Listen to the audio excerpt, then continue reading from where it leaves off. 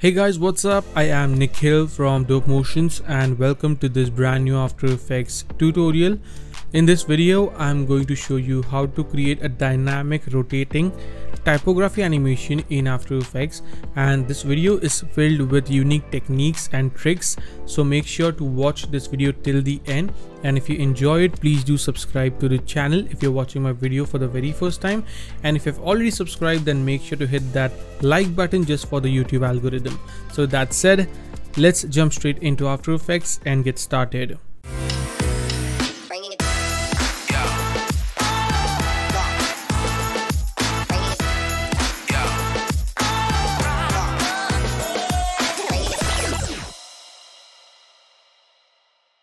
Alright, so here we are in After Effects. Let's start with creating a new composition. Let's make this full HD, that is 1920 by 1080. I'm going to call this render as our main render comp, and let's leave the duration at 12 seconds. Hit OK. Then let's create another new composition. This is going to be our text placeholder, so I'm going to call this text, and I'm going to unlink the locked aspect ratio and change the height to 1080 divided by 2. So it's gonna switch that into half, that is 540. Hit OK. Alright, hit Ctrl Y to create a new solid. I'm gonna call this just layer. Select the ellipse tool, and then from here I'm gonna create a mask. Hold Ctrl Shift and Alt at the same time, and I'm gonna create a mask like so.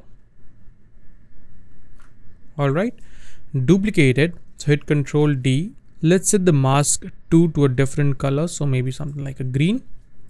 Hit Ctrl T, go right over here and hold Alt Shift and Ctrl at the same time again, and I'm going to create a smaller mask like so, and then change this from add to subtract. So now we have a shape which looks something like this.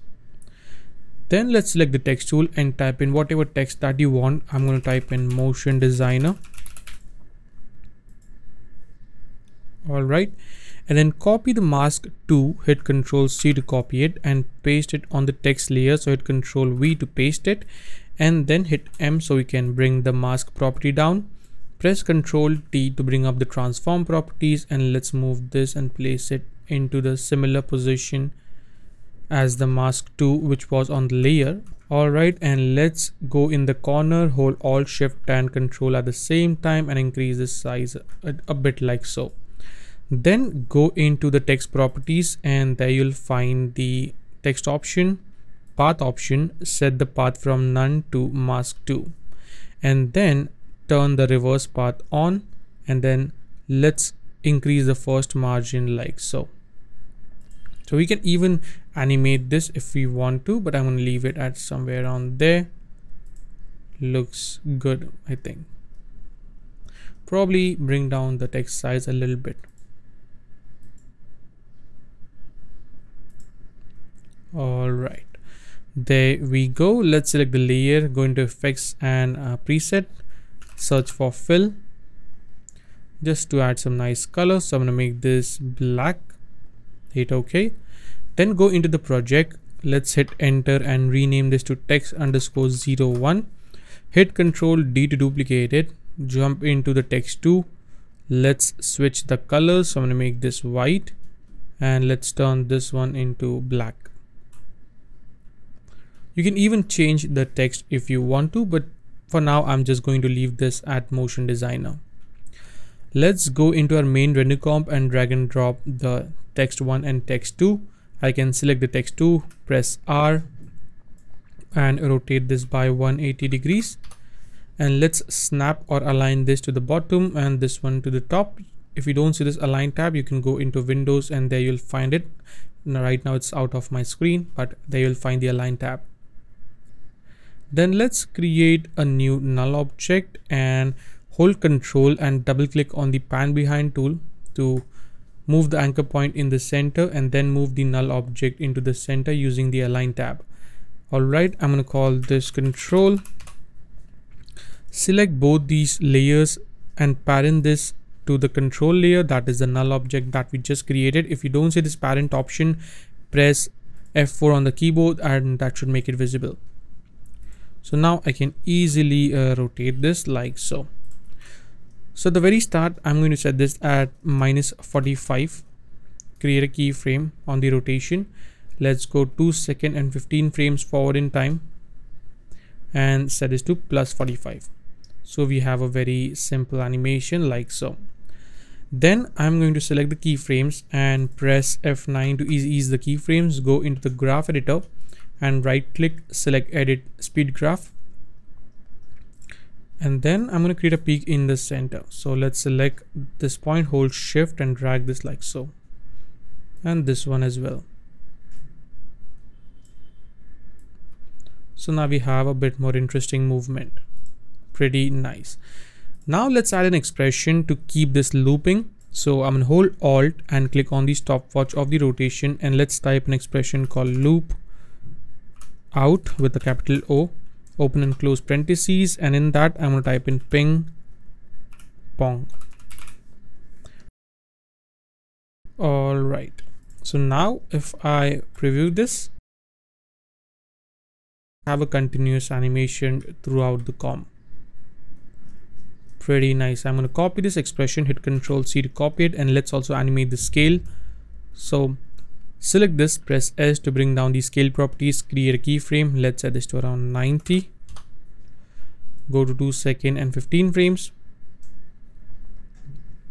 And let's set this to 120 or something. Maybe 110 should be fine. All right. Also make sure to turn on the collapse transformation properties. Then hold Alt and click on the stopwatch, hit Ctrl V to paste the same expression. And again, I'm going to select the keyframes, press F9 to ease them, go into the graph editor, and let's tweak this as well. Now we have something like this. Pretty nice. So this is the base of our animation. Now let's select all these layers, hit Ctrl Shift C to recompose it, call this animation. Hit OK, also turn on the collapse transformation for this. And then I'm going to create a pattern out of this particular animation. So press S to bring down the scale properties. Let's scale this down way like something like around 5%, zoom in quite a lot. Select this, press Ctrl D to duplicate it, then select the second one, increase this like so, maybe around 7%, I don't know, or 8, 7 is fine. Then again press Ctrl D, increase this like around 9 should be good, or 9.8 or 7. Yeah, select this again, press Ctrl D, and basically repeating the same exact process. So I'm going to fast forward this now.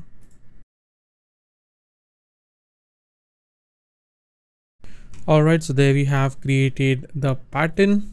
If I preview this, it looks something like this. So now what I'm going to do is move maybe around 3 to 4 frames forward in time, pressing the page down button. So let's actually go 5 frames forward. Select everything, hold Alt and right square bracket to crop these layers. Select the first layer and hold shift and select the last layer.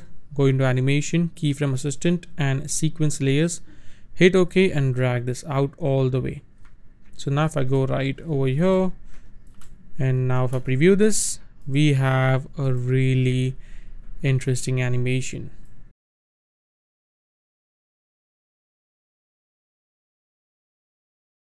Pretty cool.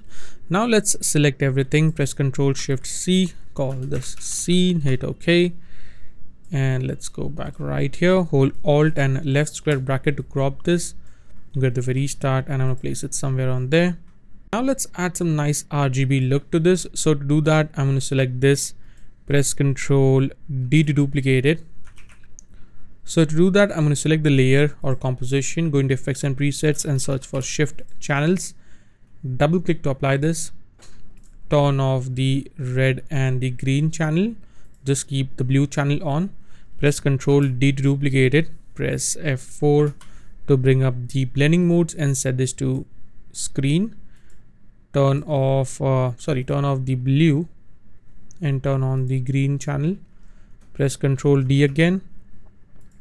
Turn off the green channel and turn on the red channel. Then I'm going to move them just 1 frame forward in time like so. So now we get this really cool RGB effect. As you can see, looks pretty dope. Yep. One more thing that we can do is, if I jump into the scene, I'll go right here, actually right here,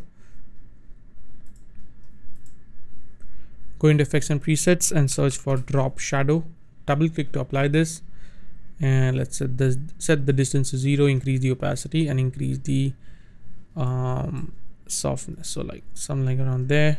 Control C and paste it on all of them, Control V. So now we have this really cool look. As you can see, we have added some depth into the scene. And now if I go back and let's preview our complete animation, I think it's looking pretty damn cool. So that is a wrap for today, guys. I hope you enjoyed this After Effects tutorial, and if you did, do let me know in the comments below.